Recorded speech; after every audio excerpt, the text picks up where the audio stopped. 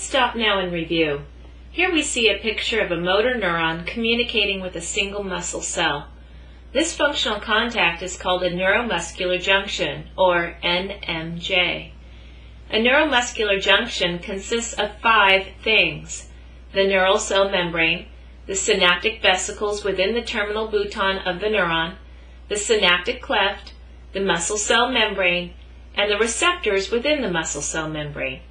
It is this contact that allows a neuron to release a chemical signal or neurotransmitter on the muscle cell membrane. The part of the muscle cell that is in contact with the neuron is called the motor end plate. A motor end plate consists of the muscle cell membrane plus the acetylcholine receptors expressed there. Here is a picture of a neuromuscular junction. We see the yellow terminal bouton or synaptic terminus communicating with the motor end plate. Where the motor end plate invaginates is called the synaptic trough. The space between the terminal bouton of the neuron and the muscle cell membrane is called the synaptic cleft. And you can see that subneural clefts within the motor end plate are simply more invaginations of the muscle cell membrane. Their purpose is to increase the surface area of the motor end plate. This means more space to express the acetylcholine receptors. At the top of the subneural clefts, we would find acetylcholine ligand-operated receptors, and at the bottom of the subneural clefts, we would find voltage-operated sodium channels. Let's do it again. This picture is showing you an up-close version of a motor neuron communicating with a single muscle cell. The yellow motor neuron is releasing acetylcholine into the synaptic cleft. The acetylcholine is depicted here as blue dots. The acetylcholine diffuses across the synaptic cleft to bind to acetylcholine receptors found embedded within the muscle cell membrane. You'll notice that the muscle cell membrane has many smaller invaginations called subneural clefts. At the top of the subneural cleft, you would find acetylcholine receptors. The types of acetylcholine receptors found here are mostly nicotinic, but there are a few muscarinic acetylcholine receptors too. The difference between these two receptors will be covered extensively during lecture. When acetylcholine is released by the motor neuron, it diffuses across the synaptic cleft and binds to acetylcholine receptors found embedded in the muscle cell membrane.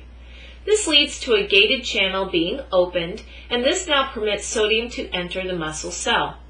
As sodium enters the muscle cell, the membrane potential in this muscle cell will begin to rise.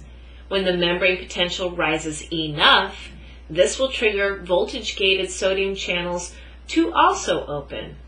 When voltage-gated sodium channels open, then more sodium is allowed to enter the muscle cell.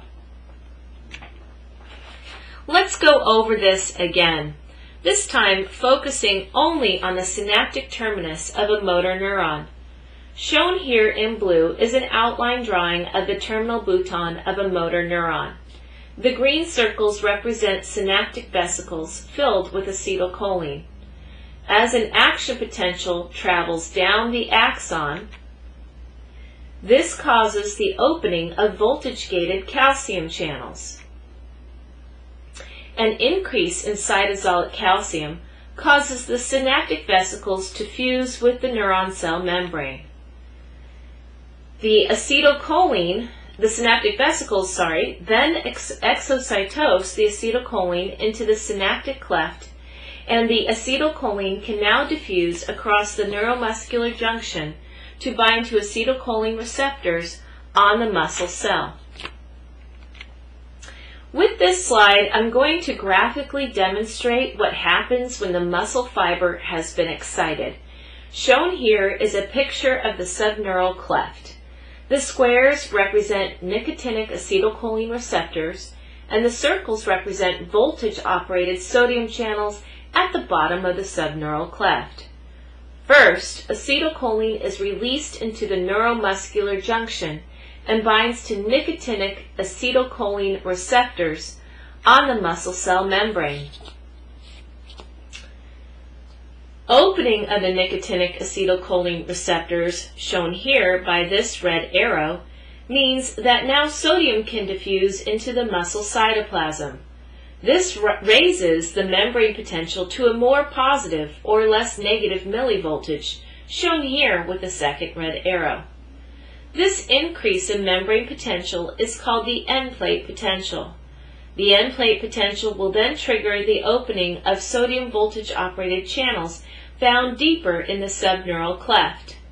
Shown all together, we see that the binding of acetylcholine to a nicotinic acetylcholine receptor leads to the inside of the cell becoming more positive, and this triggers the opening of voltage-operated sodium channels.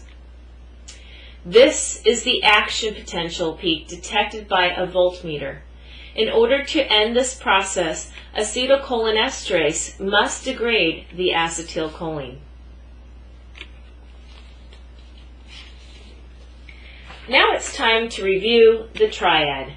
Remember, in our previous PowerPoint segment, I described a triad as a T-tubule, the invagination of the cell membrane surrounded by the swollen ends of the sarcoplasmic reticulum. These swollen ends are called terminal cisternae. Connecting the surface of the muscle cell membrane with the terminal cisternae is a voltage sensor. When the action potential spreads down the T-tubule, this will trigger the opening of voltage-operated calcium channels on the surface of the terminal cisternae. The end result will be calcium leaving the sarcoplasmic reticulum to enter the sarcoplasm. This phase of muscle contraction is called excitation-contraction coupling. In this picture, you see a T-tubule. On the right side, you see a terminal cisternae attached to the T-tubule by voltage sensors. The green box structure above the terminal cisternae represents a sarcomere, the green lines representing the thin filaments and the black bar representing the thick filament. So let's view excitation-contraction coupling. These events happen quickly, so let me describe them and then I'll start the movie for this slide. First, an action potential travels down the T-tubule. This means that the voltage-operated sodium channels are opening and the inside of the cell is becoming less negative. This triggers the opening of calcium voltage-operated channels on the terminal cisternae. The calcium inside is released and the calcium can now lead to the thin filaments sliding across the thick filament. Watch for the sarcomere to shorten. Meanwhile, a calcium ATPase is using active transport to pump the cytosolic calcium back into the sarcoplasmic reticulum to terminate contraction. Watch for the sarcomere to relax. Now I'll start the movie.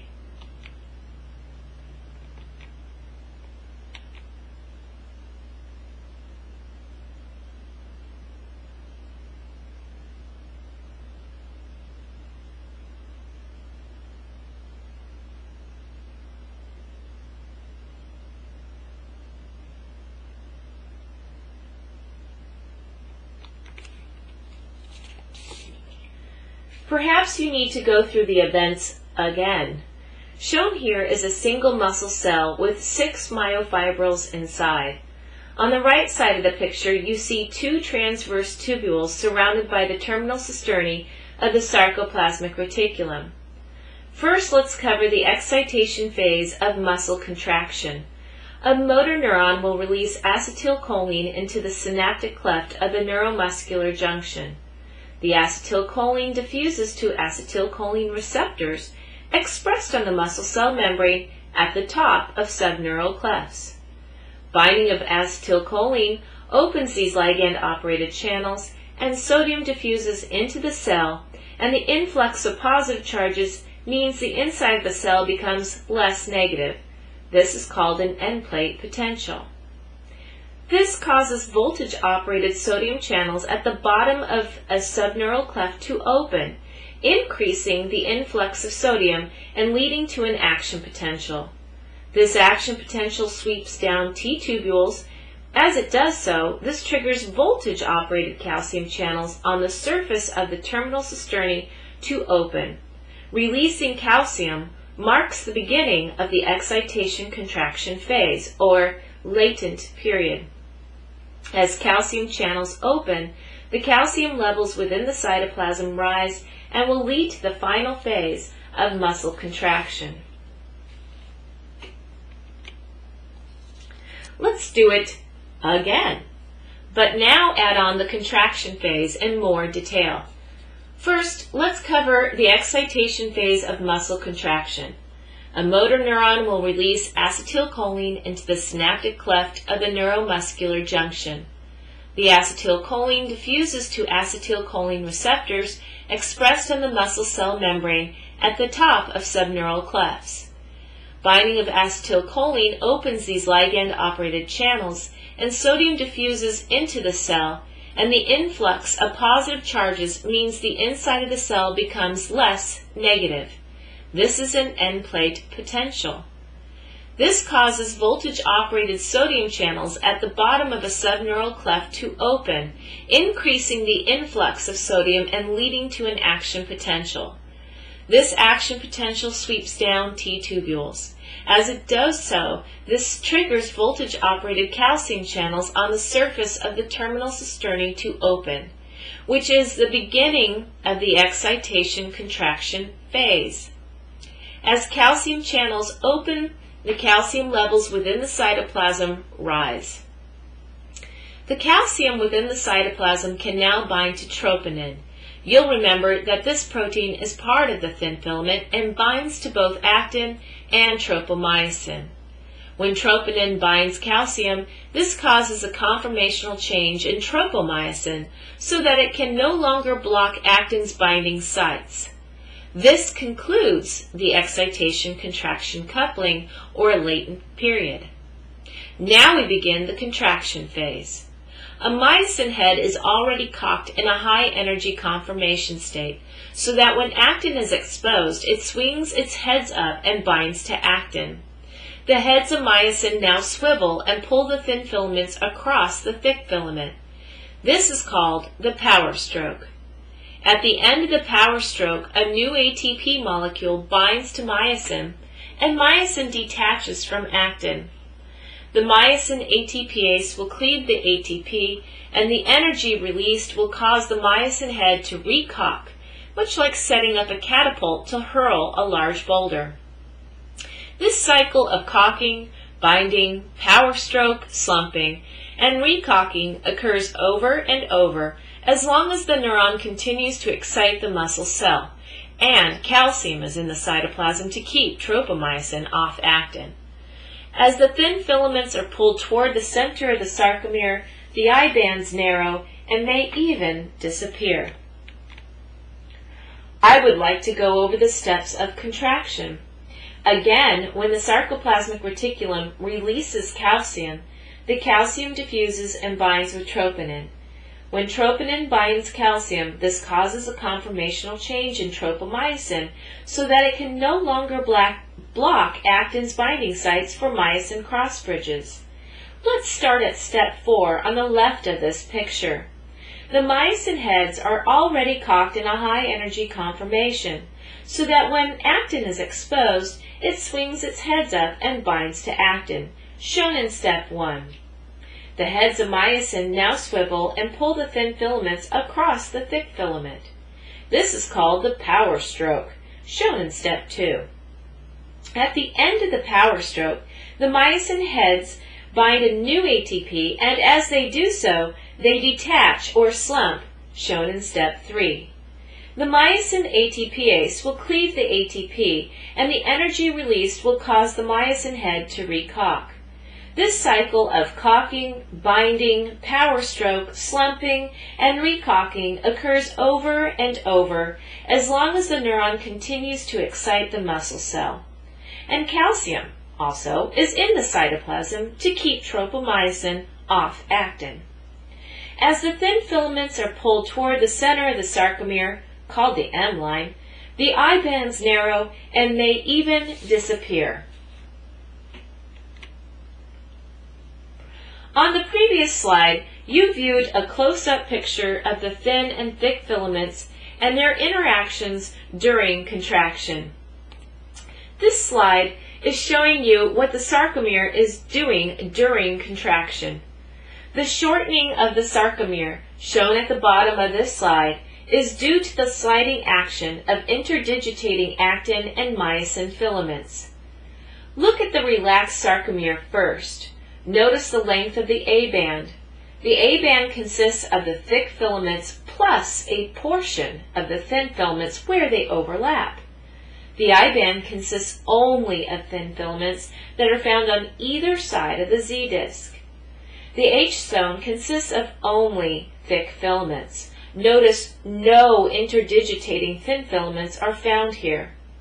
In the contracted state, the thin filaments have been pulled toward the center of the sarcomere, and the I-bands have narrowed, and the H-zone has almost disappeared. In order to relax the muscle and have the muscle return to its original length, the acetylcholine in the synaptic cleft must be destroyed by acetylcholine esterase. Additionally, the neuron that released the acetylcholine needs to stop firing action potentials and stop releasing the acetylcholine.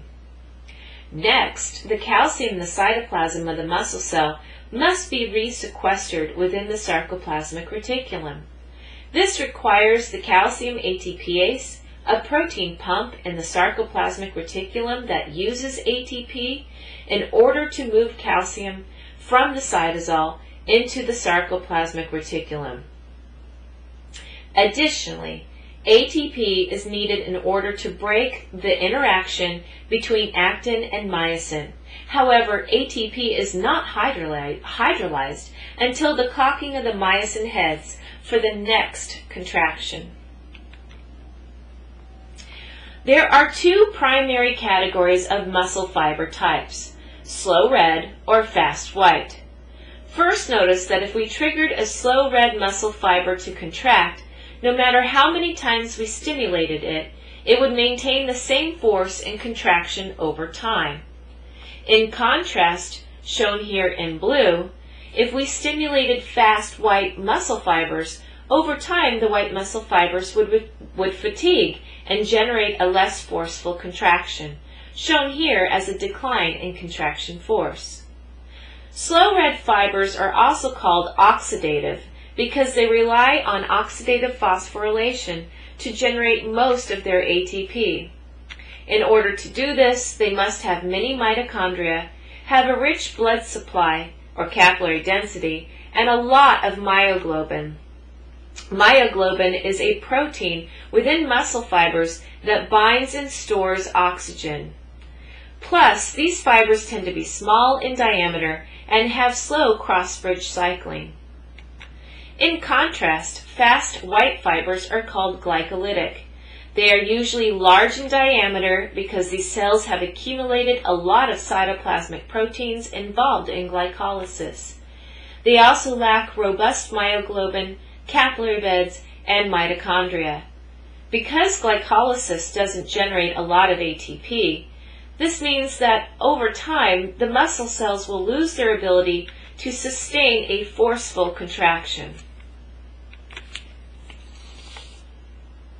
In animals, the relative proportions of fibers that are type 1 can be altered by exercise regimes, but the changes are not permanent. Exercise can, however, influence the biochemical capacities of muscle. For example, aerobic exercise can increase capillary density, myoglobin content, and the number of mitochondria. This creates improvement in performance and fatigue resistance. There will also be similar changes to the capacity of the cardiovascular system. In trained athletes, it appears that performance is ultimately limited by the pulmonary system. The ability to supply oxygen to the muscles is the limiting factor. Let's summarize the difference between fast glycolytic white fibers and slow oxidative red fibers. First, let's address their fiber size. Slow red fibers are smaller in diameter and fast white are larger in diameter. Slow red fibers are called oxidative fibers because they primarily generate ATP through a process that is aerobic. In other words, they use oxidative phosphorylation. In order to do this, they must have a continuous supply of oxygen. Their blood supply is very robust, and they also have a high amount of myoglobin, the protein within a muscle cell that can bind and store oxygen. Fast white fibers, however, are considered anaerobic. They generate ATP through an anaerobic process called glycolysis. They, therefore, have a less robust blood supply and a lower amount of myoglobin. The rate at which the myosin ATPase, found in the myosin heads, cycles between a cocking and recocking state also varies between the two muscle fiber types. Fast white means that this rate of cycling occurs very quickly compared to the slow red fiber type. Examples of these types of fibers can be found in your own body. The muscle right now in your erector spinae muscle group are primarily of the slow oxidative red fiber type. They can sustain a longer contraction over time, keeping you seated in your chair. However, I'm sure you have experienced times during an exam, perhaps when you are writing an essay, when the muscles in your hands became fatigued. Perhaps you put down your pencil and shaked your hand a bit. Your intrinsic hand muscles, in fact, are composed of primarily fast white glycolytic fibers. A new study has suggested that when a gene called PGC1-beta was expressed in mouse muscle, the muscle fibers were converted to an intermediate type. Fast fibers that are resistant to fatigue are sometimes called intermediate. These mice ran 25% longer and covered 45% more distance on a treadmill compared to littermates that did not express this gene.